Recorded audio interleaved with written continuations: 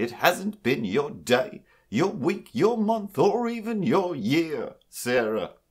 Your job's a joke, you're broke, your love life is DOA, Sarah. Stop calling me Sarah, and that's not the theme song to the... Ripley, just start the show. Morning, everybody, when the rain starts to fall. Morning, everybody, like I've been there before. Do, fountain. And morning, everybody. My name is Curtis, and here we go again. I got rid of Major Penguin because he just doesn't stop. He doesn't stop. I know, I don't stop, but sometimes somebody doesn't. What? Yeah. Morning, Ripley. What's up? What? No, that's not... Okay, alright. Hey, first topic is... No, don't write that.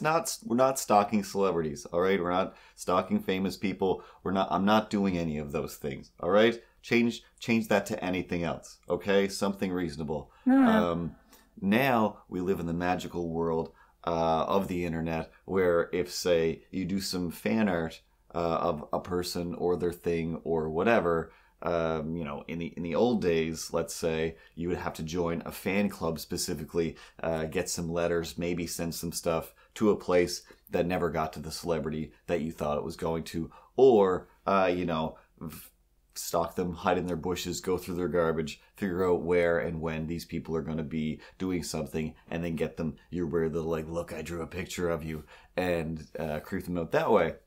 Now, we live in the world where if, I don't know, let's say you do a little internet show and you have your cat sing a little Lisa Loeb song, and you put hashtag Lisa Loeb into the description on your Instagram, Lisa Loeb, the actual person, is like, click, I like that. What do you mean you like that? You're one of these famous people. All right, whatever. That was pretty crazy, but that reminded me that, hey, why not just draw a picture of Lisa Loeb? Her Instagram is pretty fun, so grab a picture of her going to At Midnight or something, or being on Teachers, and just do a quick marker sketch like that, and then post it. And then this time I put, hey, here's a drawing of at Lisa Loeb instead of hashtagging it, because, like I said, we're in the world now where not only can you just do a drawing of somebody, you can kind of put their, whatever it is, amorphous internet address right on it, just by writing their name a lot of the time, and then there it is, and then it's like, oh, well, now I kind of feel like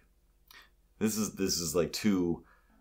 I feel like I'm stalking this famous person in a little bit of a way. That's weird. Anyway, let's move on. But then I'm like, oh, what? No, that's not...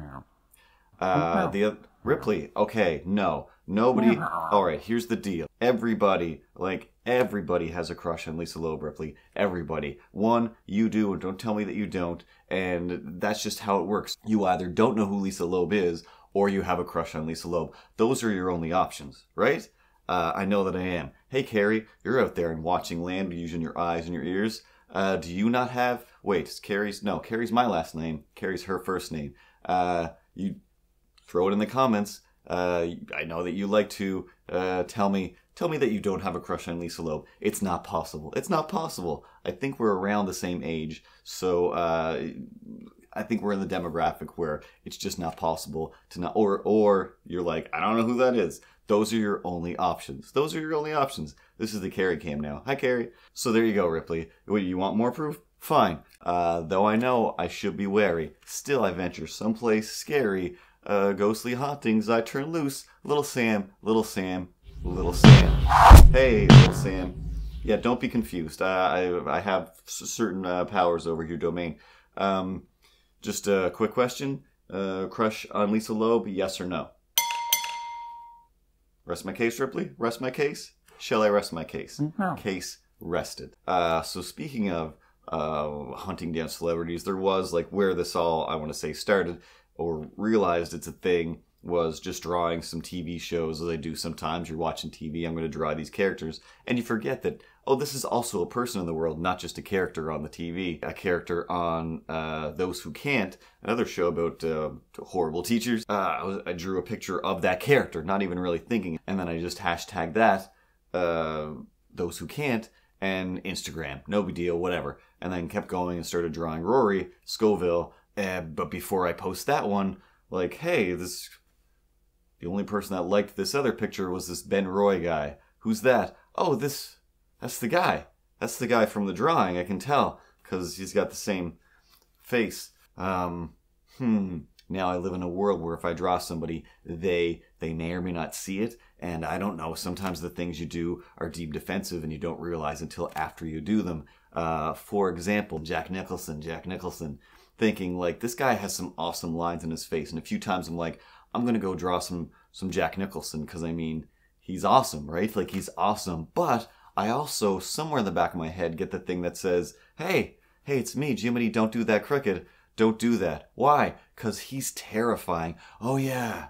Yeah, he might see it, and then I have to deal with the fact that he's terrifying. Whether he clicks like or not, or finds some way to use his own Jack Nicholson hate button, that's a world I don't want to be a part of. That's just how it goes. Again, speaking of Jack Nicholson, rewatched The Shining for some reason, I don't know, very recently, and realizing that two things happened in my head. One, the scariest part that I've always thought is the scariest part in that movie is the drive to the hotel at the beginning. Like, when Jack Torrance is at his happiest, supposedly. Like, he's got a dream job where he's going to get paid to work on his book. All he has to do is check the boiler, really, and make sure the place doesn't explode. That's it. Like, your whole job is don't let the place explode. Odds of it exploding are very minimal to rare, as long as you flick the right button every once in a while and do whatever you're supposed to do, which kind of barely even comes up in that movie. No big deal. Doesn't matter. The point is, when he's at his happiest that he could be in the whole movie, that's when I'm the most terrified, because, oh, look at that guy driving his family. He's clearly about to murder them. I don't even think they're making it to the house. In my head, I think they're only going to be dropped off onto the side of the road and left for dead, or everybody get out of the car, I'm murdering you in the woods here, and or driving over you with the car, and then I'm going to my dream job because I am a maniac. And again, I'm not saying that Jack Nicholson is ugly, not by any means. He does have a face that says to me, if there's a murder or a major crime in a town, Jack Nicholson's face says that he is suspect number one. That's just what his face says. That's just what his face says. So the other thing that flashes through me, and again, I've heard a few stories that are like a little bit incredibly creepy, that may or may not be true about things that the real Jack Nicholson has done in his real life, and I'd rather just believe nobody as a human being would do those things, especially not the Joker. Anyway, Ripley, that's my thing about the, hey, has that Fanta can been here since last week? Hey, hi? I can't, is it sad? Is it happy? Is it angry? Does it have a mouth? Do you have a mouth? You're not gonna, it's very unnerving. You're very unnerving. I mean, Fanta knows that it's not sponsoring me yet right now, right? Like, you're not a sponsor. You're just a can that doesn't want to go away. Not that I don't love you. I appreciate that you're here if you do. Anyway, let's watch a Batman cartoon. Just, cut to that, Ripley, and then we'll be right back.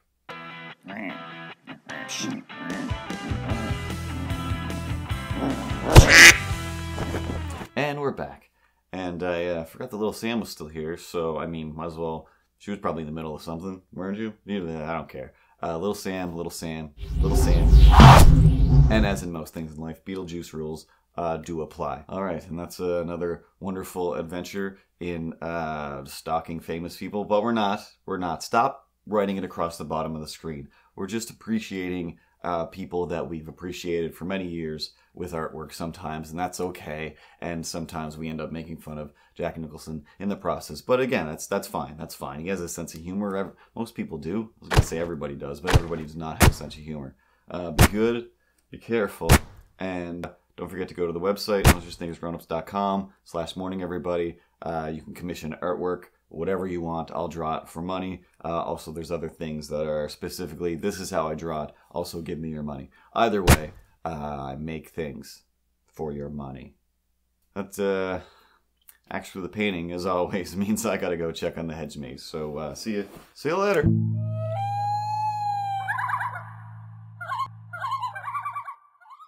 Morning, everybody. everybody when the rain starts to fall. Morning, everybody, like I've been there before. Do, do, do, do, do, do, do, fountain.